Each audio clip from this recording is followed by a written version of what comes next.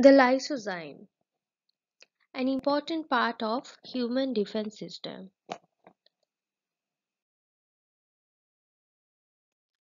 It was discovered by Sir Alexander Fleming in 1921, which consequently led to the discovery of penicillin, for which he was awarded Nobel Prize in 1945. Now, how the story began.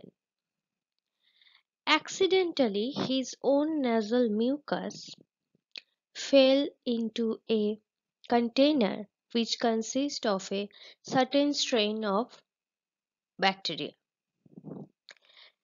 It could be seen that these mucus had the ability to inhibit the growth of a certain strain of bacteria.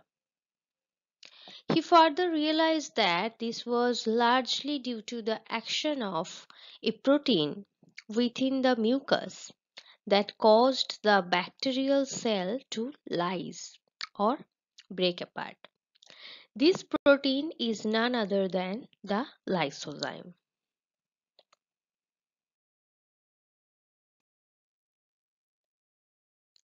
Lysozyme is found in different parts of human body, in tears, in saliva, and also in nasal mucus. It is also found in human bloodstream.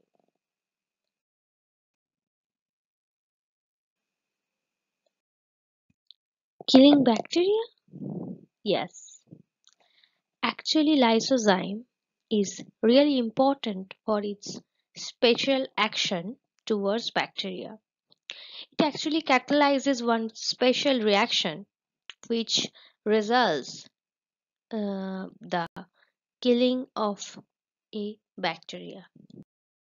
It catalyzes the cleaving of the peptidoglycan component of the bacterial cell wall. You can see in this image that this is the bacterial cell wall, and this is peptidoglycan layer where lysozyme acts.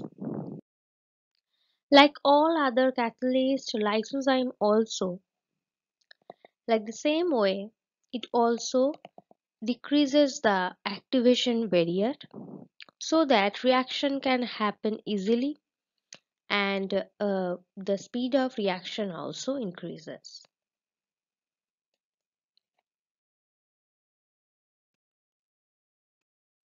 You can see in this image it is a lysozyme in unfolded state, which contains 129 amino acid units, molecular weight 14.7 kilodalton.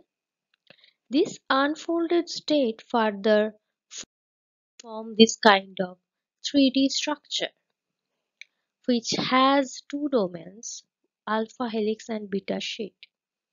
The sky blue color represents the alpha helix and purple color is here uh, for beta sheet.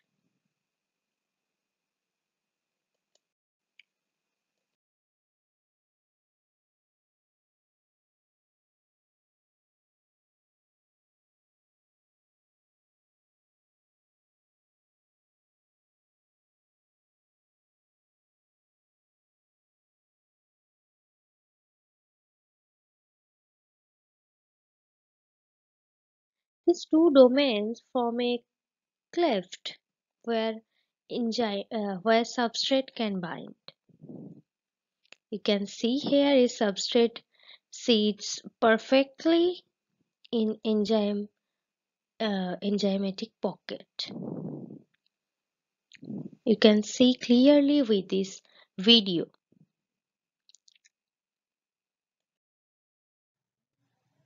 Peptidoglycan of bacterial cell wall has two main residues, N-acetyl-glucosamine and N-acetyl-muramic acid.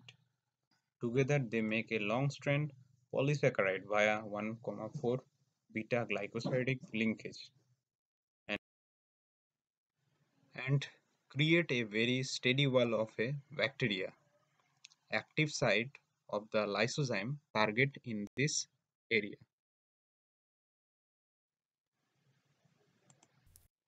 Here is the closer view of the active site of the enzyme. Two amino acid plays vital role to break the glycosidic bond, glutamate 35 and aspartate 52. Together they interact with the NAM and NAC residue to hydrolyze the glycosidic bond.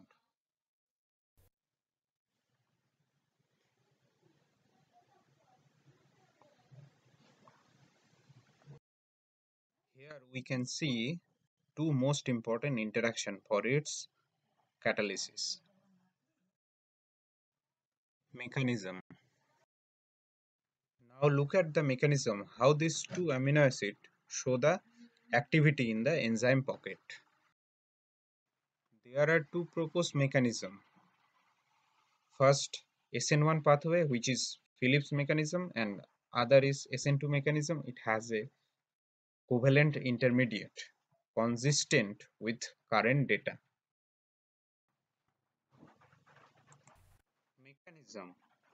In this part, we can see the all the steps of the mechanism to hydrolyze the polysaccharide.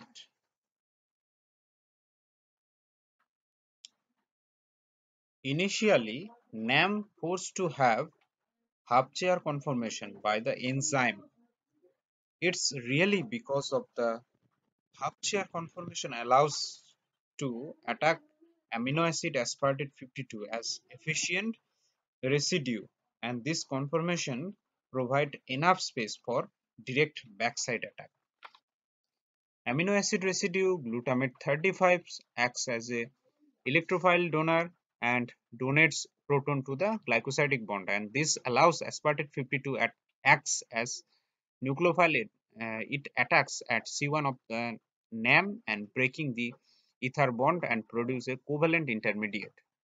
Then intermediate is attacked by water at C1 position of NAM, and this allows the removal of aspartate 52 residue, and the enzyme get back to its original relaxed state.